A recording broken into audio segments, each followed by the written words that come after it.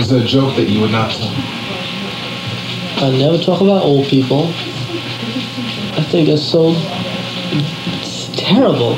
A lot of comedians refer to all old people as being senile. And, you know, my grandma, she didn't even know we were there. You know, I would never. That's about it.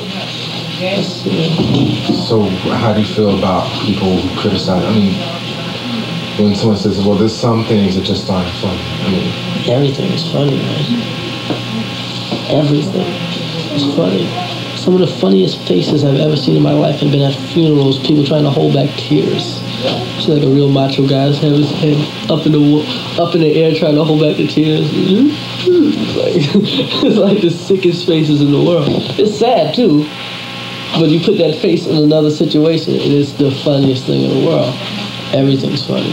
Life is a big joke, man. It's just everything that happens to you can be made fun of, man. I mean, like my friend, this guy KRS-One, comedian production, said life is only serious if you base it on competition and money. You know, my family that takes very serious. You know, I always want them to have the best. But taking like comedy too serious? No, because you know why? Because it's a joke. I tell jokes.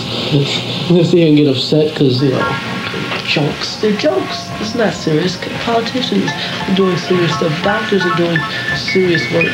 I'm telling jokes, man. I'm getting older. Every dollar I make, I thank God for. It's jokes. It's a joke.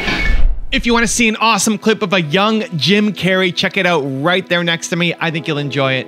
Continue to believe, and I'll see you there. The first time I ever went to Yuck Yucks when I was 15 years old, I went to Church Street. The old Yuck Yucks, it was 2 lanes of a bowling alley. And I went there.